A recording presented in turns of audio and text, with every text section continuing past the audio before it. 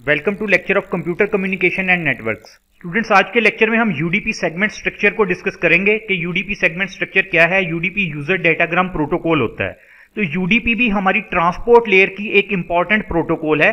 Basic to popular protocol हैं जो कि हमारे ट्रांसपोर्ट लेयर के ऊपर काम कर रही होती हैं, एक टीसीपी और एक यूडीपी। और तो सबसे पहले हम यूडीपी के फीचर देखते हैं, फिर इसके बाद इसके स्ट्रक्चर की बात करेंगे।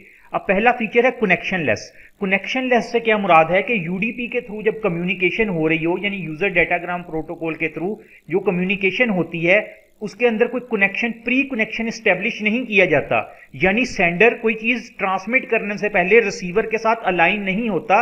रिसीवर को नहीं पता होता कि मेरे पास कोई कम्युनिकेशन स्टार्ट होने लगी है या कोई डाटा आने लगा है, तो इसलिए इसको बोला जाता है कि कनेक्शनलेस है ये। इसके बाद अनरिलायबल। अनरिलायबल से क्या मुराद है, इसका मतलब यह है कि हमारे पास कोई एक्नॉलेजमेंट नहीं आती यूडीपी में।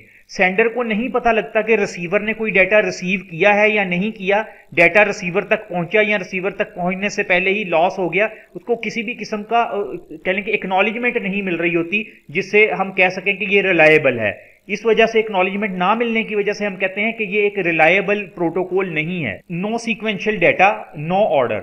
इससे मुराद क्या है, जिस तरह हमने टीसीपी देखा था उसमें यूजुअली डाटा एक सीक्वेंस से जा रहा होता है, क्योंकि वो कनेक्शन ओरिएंटेड होता है। एक ही पाथ से सारे हमारे जो हैं, आप कह लें कि हमारे जो सेगमेंट्स हैं वो ट्रांसमिट एक ही पाथ को फॉलो कर रहे होते हैं हमारे सारे सेगमेंट, इसलिए वो सीक्वेंस से पहुंच जाता है। लेकिन जो यूडीपी है इसके अंदर मल्टीपल पाथ फॉलो हो रहे होते हैं। मसलन ये अगर हमारे पास एक नोड है, उसके बाद कुछ हमारे पास जो सेगमेंट है किसी और रास्ते से जाएंगे, किसी और रूट से जाएंगे और कुछ किसी और रूट से जाएंगे, और एक डेस्टिनेशन तक जब उन्होंने पहुंचना होगा, हो सकता है ये वाला जो है पाथ है इसमें कोई इशू हो या ये वाला लिंक जो है ये डाउन हो। इस वजह से फिर ये है कि अगर मेरा पैकेट नंबर 1 यहां से जा रहा था, 2 यहां से जा रहा था, 3 यहां से जा रहा था, ट्रांसपोर्ट लेयर के ऊपर हम पैकेट्स की बजाय सेगमेंट का वर्ड यूज कर रहे होते हैं। तो आप कह लें कि हमारे सेगमेंट जा रहे थे, एक पाथ ब्लॉक है तो सेगमेंट नंबर 2 और 3 पहुंच जाएगा, 1 तो पहुंचेगा ही नहीं। इसलिए कहा जाता है कि इसमें जो सेंडर से रिसीवर तक डाटा जाता है वो सीक्वेंशियल फॉर्म में नहीं होता, यानी इन ऑर्डर नहीं होता है वो डाटा। अब इसके सेगमेंट स्ट्रक्चर की बात करते हैं। सबसे पहले इसमें source port number, destination port number. ये पोर्ट नंबर सेम उसी तरह से काम करती हैं जिस तरह टीसीपी में सोर्स पोर्ट और डेस्टिनेशन पोर्ट थी। यानी हमारे पास जो डाटा होता है, आप कह लें कि ये हमारे पास डाटा है जो कि एप्लीकेशन लेयर से आया, जिसको हम कहते हैं कि पे लोड है, प्योर डाटा है। उस डाटे के साथ हेडर है, इस केस में हेडर लगा होगा हमारे पास यूडीपी का, यानी यूजर डेटाग्राम प्रोटोकॉल का। अब सोर्स पोर्ट नंबर क्या है, ये 16 बिट का है, तो वो होगा 2⁻16। अब 2⁻16 को अगर हम काउंट करें तो ये हमारे पास बन जाता है 65536।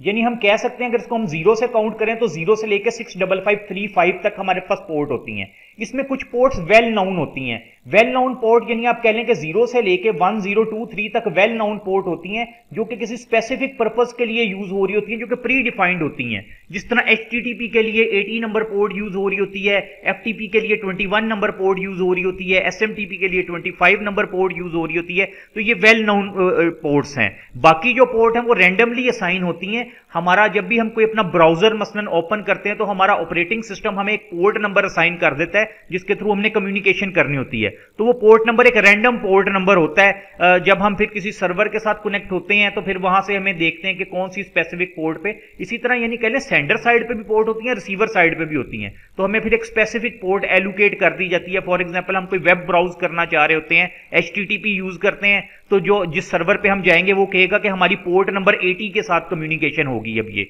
तो इस तरह से ये डेस्टिनेशन और सोर्स पोर्ट है। उसके बाद लेंथ आ गया। लेंथ बेसिकली इसकी आप कह लें हेडर की लेंथ 16 बिट। अब 16 बिट हेडर की लेंथ से क्या मुराद, यहां पे लिखा हुआ है हेडर साइज 8 बाइट्स और यहां पे लेंथ लिखी है 16। इससे बेसिकली मुराद ये कि हमारे पास जो टोटल डाटा है ना वो हम इतना सेंड कर सकते हैं 65536 बिट्स, यानी 65536 बिट सेंड कर सकते हैं। उसमें से ये 16 बिट्स जो हैं ये माइनस हो जाएंगी। लेंथ 16 बिट है हमारे हेडर की, उसमें से टोटल जो है वो 65536 है, उसमें से ये वाला जो है हम फिक्स कर देंगे 16 बिट से हमारा 2 बाइट्स, यानी ये जो 2 बाइट्स है ये हम फिक्स कर देंगे कि ये हेडर होगा। 2 बाइट के अलावा बाकी जो हमारे पास डाटा है वो तकरीबन बच जाएगा 65527 के करीब। वो जो डाटा है वो सिर्फ प्योर डाटा होगा जो कि हम कम्युनिकेशन के लिए सेंड करेंगे। तो उसके बाद आ जाता है हमारा एप्लीकेशन डाटा मैसेज। ये जो हमारा ओरिजिनल डाटा होगा उसकी बात है कि वो जो भी हमने चीज ट्रांसमिट करने चाह रहे होंगे वो वाला डाटा होगा। और यहां पे हम देख सकते हैं चेकसम। चेकसम की यहाँ पे क्या हमारे पास कह लें कि जरूरत हमें क्यों है, हम तो कह चुके हैं ये अनरिलायबल है। जब अनरिलायबल है तो अनरिलायबल का मतलब है कि इसमें कोई एरर वगैरह नहीं चेक होगा, कोई एक्नॉलेजमेंट नहीं आएगी। चेकसम तो हम यूज करते हैं एरर डिटेक्शन के लिए। जब वो रिलायबल ही नहीं है तो फिर एरर डिटेक्शन की तो जरूरत नहीं है। जो चेकसम है ये मैंडेटरी नहीं है, ऑप्शनल है। यानी हमने जब इसको टीसीपी के सेगमेंट स्ट्रक्चर में देखा था ना, वहां पे चेकसम मैंडेटरी था, यानी लाजमी यूज होता है। यहां पे यूडीपी के केस में चेकसम जो है ये ऑप्शनल है, अगर चाहें तो यूज किया जा सकता है, अगर ना चाहें तो इसको करना कोई जरूरी नहीं है। तो इसलिए ये जो है हमारे पास ऑप्शनल फील्ड है, यानी IPv4 के अंदर ये जो चेकसम है यूडीपी के अंदर, ये हमारे पास ऑप्शनल चेकसम है। तो ये यूडीपी सेगमेंट स्ट्रक्चर की थोड़ी सी बेसिक थी, उम्मीद है आपको समझ आ गई होगी। अगर कोई क्यूरी, कोई कंफ्यूजन है तो आप मेरे से पूछ सकते हैं, कमेंट सेक्शन में भी पूछ सकते हैं। और अगर आपने इस चैनल को सब्सक्राइब नहीं किया तो उसको जरूर सब्सक्राइब करें, ताकि आपको आने वाली नई वीडियोस का नोटिफिकेशन भी मिलता रहे। Thank you.